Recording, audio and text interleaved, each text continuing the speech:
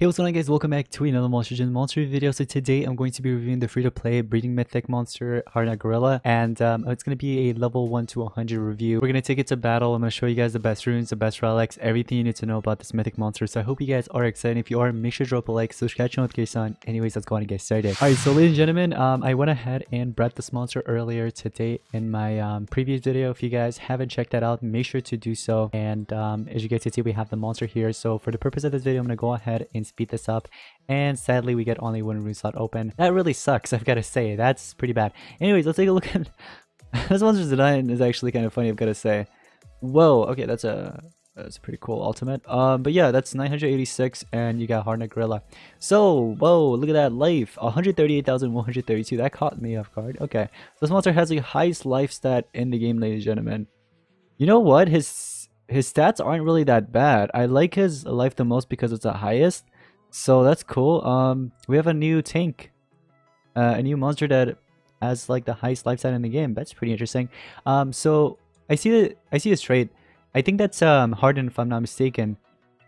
Let me take a look at that. Is it hardened? Yep, it is hardened. So you got hardened. You also have immune to stun. Pretty bad in my opinion. And then you have life regen. Come on, life regen, are you serious? Is that to everybody or just himself? I started battle, the static sister gains life regen. It doesn't really say, so I think it's only for himself, if I'm not mistaken. But either way, trait-wise, not the best in my opinion. But we're gonna go ahead and check out the skills. I see there's lots of physical skills. That's pretty interesting. So in case you guys didn't know, this monster can be used as a tank and also an attacker. Now, for the purpose of this video, I'm gonna go ahead and just, you know, remove those. So it'd be appreciated if you guys could drop a like in return. Anyways. So his ultimate HARDNUT life, it removes 40% of total life and applies Mega Stun and bleeding to all enemies and 100% life shield to its top. Now let's say the enemy doesn't have dodge area, it doesn't have any type of stun immunity, you know what I mean? Then what you can do is remove 40%, you Mega Stun them for 2 turns, and bleeding gets applied as well. So if that bleeding ends up landing on all of them, that's pretty good because you can basically deal some damage with that every turn as well. And here's the thing, here's the scary part. If you have a Megaton on your side and he ends up ultimating you, then 40%, I mean, that's literally just overkill. So the tank will basically die, the Megatons. But anyways, so one of the skills that we start off with is Megataunt and Immune to Freeze. This is just for yourself. So of course, if you want to go ahead and equip it, you can. I would say do it because this monster doesn't need it. You know what I mean? It has the highest lifespan in the game, so why not? Now you also have Street Sweeper, which applies Mega Stun to one enemy and then applies or deals moderate physical damage to all enemies. Okay, so Mega Stun to one enemy and then physical damage to everybody. Interesting. Alright, and it's a moderate physical damage, alright. Crossguard applies taunt and blocks up 50% of the incoming damage for itself. Regards cooldown. Okay, so damage section with taunt, not bad. Now again, you can actually either run both of the taunt skills. One is Mega Taunt, the other one is, you know, taunt itself. You can do this if you want, but some players will probably run both of them or one. Liver Killer deals moderate physical damage to one enemy, applies bleeding to one enemy, applies stun to one enemy, so that's not bad. Deep Breath applies stamina regen to one ally, gives 25% of stamina to itself. I wish that 25% of stamina was to whoever you really wanted to give, but it is what it is. Phase Jab, alright. This is a daze to one enemy and then deals moderate physical damage to all enemies. I would rather go with this one. Come on, this one applies Mega Stun. Who doesn't want to go with Mega Stun over Daze? Come on, really? Now that stamina cost is pretty high, I've got to say. Dang. Alright, applies Daze to all enemies. This is a spammable skill. Low physical damage to one enemy, applies bleeding. This is also spammable as long as you have the 10 stamina. But in my personal opinion, these are his 4 best skills, ladies and gentlemen. And what I've noticed is that all of his skills that actually deals damage are physical, so he does not have any element disadvantage. That's pretty good. Now the other thing that kind of sucks about this monster besides this trait is the fact that it costs a lot of stamina, you know, using his skills. That kind of sucks, I've got to say. But you know what, this skill right here isn't so bad. Actually, never mind. 15 stamina cost. I was gonna say you can probably use this monster in Grandmaster duels since they turned off relics. You know what I mean? So you could have done triple speed HARDNUT gorilla just to apply the stamina regen in case if they hit you with like Tor Boxes, stamina removal. You know what I mean? But sadly you can't. Anyways, so with all that being said, let's take a look at the relics. You have armor is one of them. You know what? This is actually good. You can do Killer X armor, or you can do, for example, Recharge armor. Both works. I'm gonna do the Recharge armor. Trap, Alright, for trap, I do, you know what? Wormhole trap's not that bad if you want to go with that. Also, you can do Slumster trap if you want to regenerate stamina, because this monster does need stamina. Fundy trap is actually pretty good as well. If you have that, go for it. There are many options, but I think I'm going to go with this one just so I can regenerate some stamina. You know what I mean? Yeah, I want to do something different. But again, the other ones are really popular, so if you want to go with those options, you can. Now, ladies and gentlemen, for the runes, since I don't have this monster maxed out, I'm going to go with something like this. So you can do 2 team speed and 1 life. You can also do triple team speed. Make sure they're mutated with life. If you don't have them mutated with life, that's fine. You can do something like what I did here. 1 life and 2 team speed. You can even do 2 life and 1 team speed if you want. I wouldn't recommend triple life unless you know what you're doing.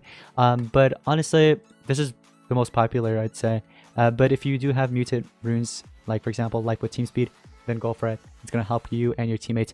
But with all that being said, I think I'm going to run this monster with his taunt and mega taunt skill. Now, the taunt with damage section, this kind of reminds me of Urder in a way. So you can do maybe triple speed if you want to. I know that sounds a little silly, but think about it. If you do triple speed here, right, taking in the first turn, what you could do is apply that taunt with the damage section, and you basically have access to that taunt with damage section. So if you could pair it up with like 2 dodge areas on the side, it's not a bad idea, but that's up to you though. Alright, so take a look at this, guys. We're running triple speed HARDNUT Gorilla. You can also do two speed and 1 life if you want to, but again, we just want to do triple speed just so we can take in the first turn.